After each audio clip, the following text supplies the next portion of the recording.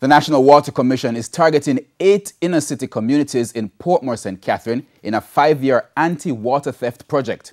It's expected to begin in March. Krista Campbell has the details.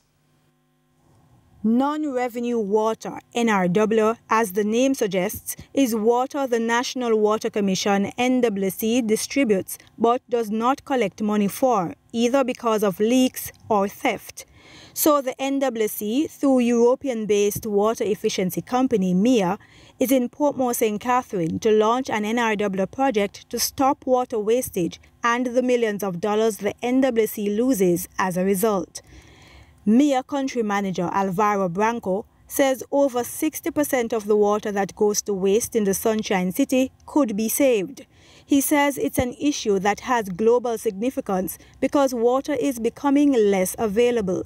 The sources are being sometimes contaminated. The cost of energy is high.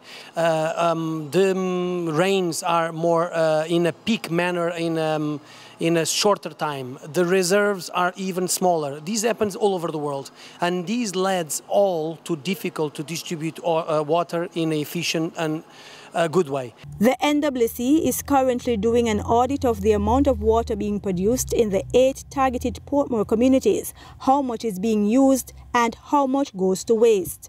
Public education is also being done to help residents understand the cost of stealing water and to also help them become legitimate NWC customers. It is important for the NWC to engage them, to help them to understand that it really costs.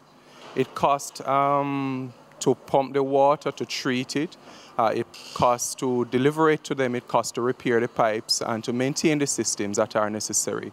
Installation of pipes and smart meters, which will see scheduled disruption of water supply, will then begin on March 3 until the end of the project in 2026.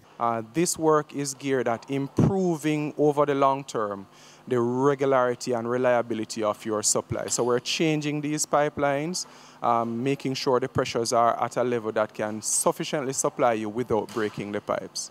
The meters help you to see your water flows. It has a facility that shows you how much water is flowing per hour through the meter. And so it's really putting the control in your hands as a customer to manage your water usage, to conserve, and this in tandem with what the bill shows in terms of a chart. You can see graphically each month over 13 months on the top side of your bill what your consumption is using and which way you're trending. And so the meter is really helping you to manage your usages. Krista Campbell, TVJ News. And still on water, residents of Barrett Town in St. James are calling for the National Water Commission, NWC, to address a number of leaking pipes in that community.